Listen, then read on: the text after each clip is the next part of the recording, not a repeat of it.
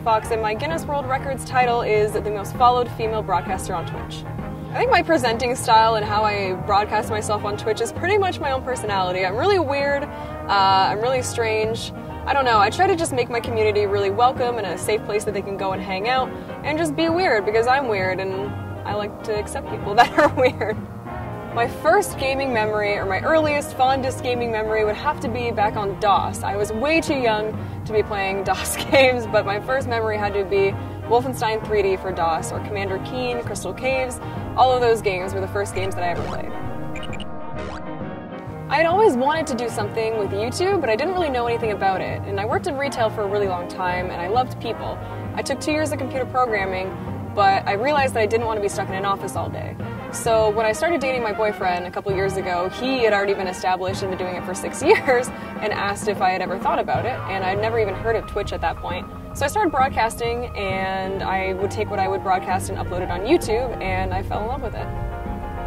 When I started to feel like it could become an option for me to do full-time, and this was after doing a series called Maya Night with myself, Tom Syndicate, Captain Sparkles, and then Jericho, and it started to take off. My channel really started to do a lot better, and I was getting a lot more attention, so I figured I was earning just enough that I could probably quit my part-time job and still be able to pay my bills, and that's when I decided to go full-time.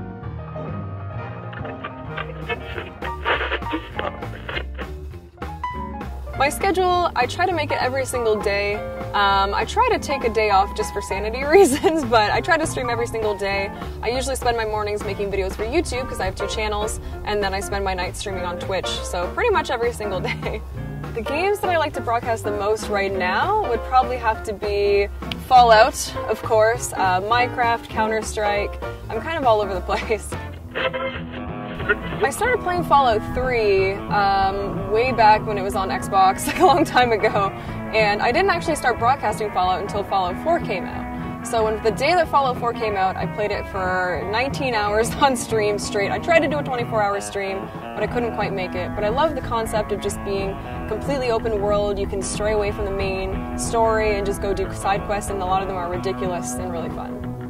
Dude, this feels awesome. This feels like actually Fallout, but without the chance of being killed by rad scorpions and crazy things. This feels awesome. I feel like when I first started playing games in high school and I first started gaming, it wasn't as accepted as it is now. I kind of kept it to myself because I felt like I wasn't really accepted in this space. And of course there's still issues with it. There's still issues with, you know, women in gaming, but I feel like it's becoming more and more acceptable. There's more and more female broadcasters. There's more and more people, females on YouTube and in esports, and I think we're kind of taking over. I never thought that I would have any sort of Guinness World title at all. I've just sort of amassed this amazing group and community of my Fox family, and I never thought that this would be a thing. I don't know, I haven't really thought about breaking other records, but I feel like once this comes out, I'm gonna look through it, I'm gonna find some gaming ones, and we're gonna try something.